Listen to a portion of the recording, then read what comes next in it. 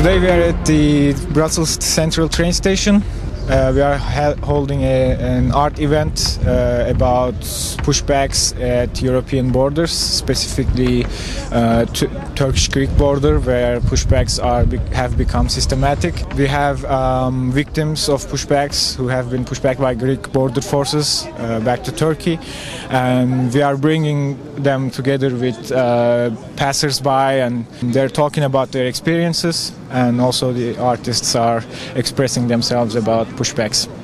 So we're here to give people who were pushed back from the borders, the Turkish-Greece borders, an opportunity to tell something about what happened to them.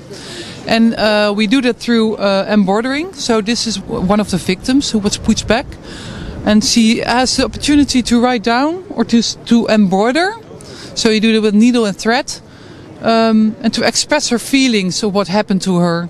And so you can see here the river, and so they crossed it, and here they were pushed back again, back to the Turkish border. Well, we have a table here, and it's called Border Conversation, and we invite people to have a conversation about the pushbacks that are happening in Europe, and we embroider on the fabric messages of love and hope, and also experiences. And this is a message of peace and love, because we should never forget that. This is to get more awareness about the things what are happened on the Ravos River, and we have made a big table, and this table is about hospitality and warmth and exchange from thoughts, but with a pushback we don't have, we close the doors for these pushbacks, so we want to have more awareness for these people. And we embroider also a lot of things, but not we, but a lot of people who are involved in this project and want to do something to express themselves. Türkiye'de 17 ay hapis yatmıştım. Türkiye'de kalsam 27 ay daha hapis yatacaktım ve aslında hapis yatmak da değil. Sokağa çıktığınız zaman insanların size karşı bakışı, ötekileştirilmeniz, yaşama hakkı dahi verilmeyişi. Ben üniversite mezunuyum, yüksek lisans mezunuyum, 10 yıl öğretmenlik yaptım. Bunların hepsini bir kenara itin, hamallık bile yaptırmayışları. Şu kadarını söyleyeyim, sadece öğretmenlikten atıldığım için süt dağıtımı bile yaptırmamışlardı. Süt dağıtımı bile. Bunları da yaşayınca ya artık Türkiye'nin benim için yaşanılmaz bir yer olduğunu anlamıştım. Maalesef ülkeyi terk etmek zorunda kalmıştım. 2019 Haziran'ında nehir kenarına bir gece yarısı gelip elimizdeki imkanlarla karşıya geçmiştik. Fakat resmi sınır görevlileri bizleri, ben ve yanımda bir arkadaşım vardı, öğretmen arkadaşımdı o da.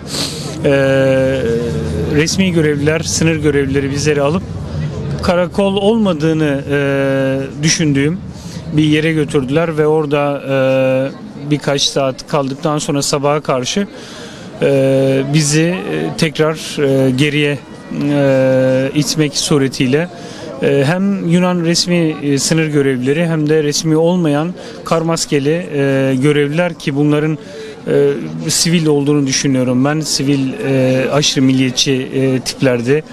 Çünkü davranışlarından, hırçınlıklarından bunu anlayabiliyorsunuz. Politika gereği herhalde Yunan makamları maalesef bizlere pushback'e maruz bıraktılar ve geri ittiler. Eğer Türk jandarmasına, Türk yetkilisine yakalanmış olsaydım şu anda binlerce yakalanan diğer arkadaşlarım gibi şu anda hapishanedeydim. Ve belki de farklı işkencelere tekrar maruz kalacaktım. Previously I have volunteered in Greece in the island of Samos, and I spoke to lots of migrants and refugees that had experienced pushbacks in the sea.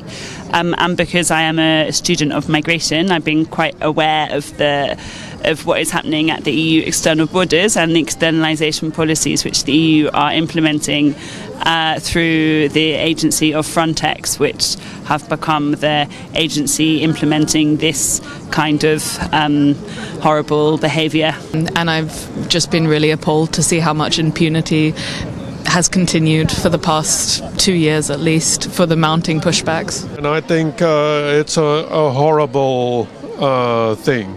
pushbacks. Unfortunately, this is the capital of Europe and also the capital of Fortress Europe. And as a human being, I really can't understand why certain people are being allowed into the European Union and others are kept out. And it's completely beyond my understanding. So it's policy, it has to do with decision makers being so extremely cold and without any human feeling, and there's probably a lot of economic explanation about behind all this, but for me it's a horrible thing and we should fight this every day. It's actually shocking to see what's happening at the borders of Europe, to be honest. I mean, I think we just have to all raise awareness and understand that it's happening and it's all of Europe's responsibility. Like, it's happening at Greece, but that's just because that's where a lot of people make their entrance into Europe. And if we want to, we know that people are coming for legitimate reasons. We know that people are coming because they're fleeing, terrible things that we can't relate to. So I think we need to understand that and take a more unified approach and realise that it's up to us to welcome people and to not let this hostile kind of environment continue, because no one's winning from it, actually. I think at the moment it's a really crucial time for migration in the EU, because a lot of media attention has been put on Ukraine, and the way that Ukrainian migrants are being treated is very different to the way that other migrants are treated coming into the EU. And the EU is giving access, giving asylum. There was the new news that came out that all Ukrainians are able to live in the EU for 3 years, and it's double standards, and I would say it's a racist policy that the EU is implementing, because Ukrainians are white and a lot of the people that come from other countries are non-white, and people need to be made aware that everyone has the right to claim asylum. Everyone has the right to a life free of torture, free of war, to live a normal, just human life, and it doesn't matter the colour of your skin and where you're from or who you are.